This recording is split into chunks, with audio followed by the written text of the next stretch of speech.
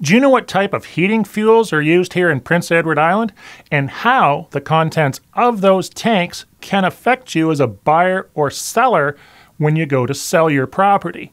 Watch this video to find out more, but before you do, be sure to hit the subscribe button, the little bell beside it, and to give the video a thumbs up. That's the YouTube thing to do.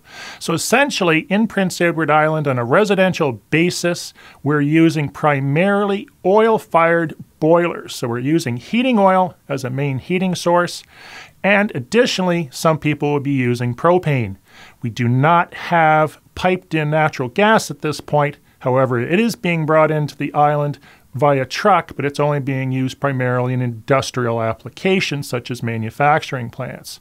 So essentially, your house is going to be heated by one of three sources normally here in PEI: oil, propane, or electricity. Electricity seems to be getting more and more away from the old traditional electric baseboard heaters, which just used to make that meter spin so you could cut ham, and it's going more towards the ductless heat pumps, which will provide you with air conditioning and heating. They work great with the exception of the really, really cold months like today where you've got -11. The heat pumps don't typically catch up, so you'd have to have some sort of booster system, which would typically be a propane fireplace or some form of radiant heat, or maybe you have an old oil-fired boiler.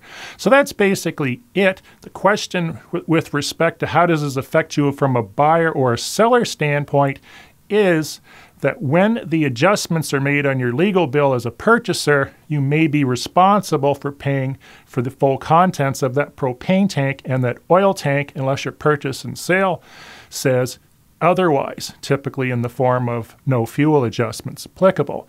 Propane tanks cannot be owned. They can only be leased for safety reasons. Oil tanks are typically owned, and they come in the form of a single wall tank, a double wall tank, and most recently the fiberglass tanks, which is what everybody's looking for insurance purposes.